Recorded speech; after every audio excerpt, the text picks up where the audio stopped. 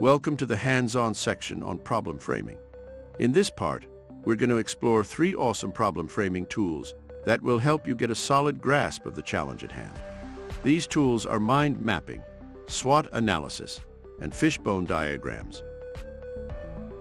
By using these problem framing tools, you'll be able to untangle complexities and approach problems in a systematic way.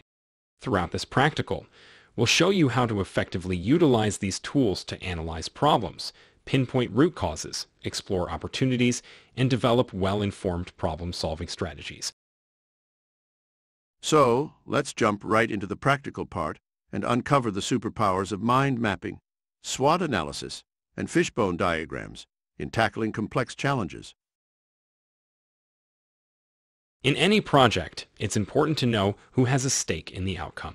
These folks are called stakeholders, and understanding their role is key to success. Stakeholders are individuals, groups, or entities that are directly or indirectly affected by or have an interest in a particular project, endeavor, or decision.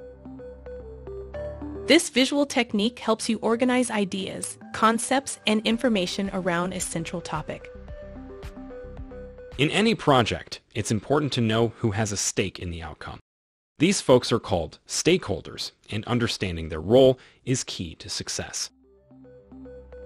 Stakeholders are individuals, groups, or entities that are directly or indirectly affected by or have an interest in a particular project, endeavor, or decision. This structured framework helps you evaluate the strengths, weaknesses, opportunities, and threats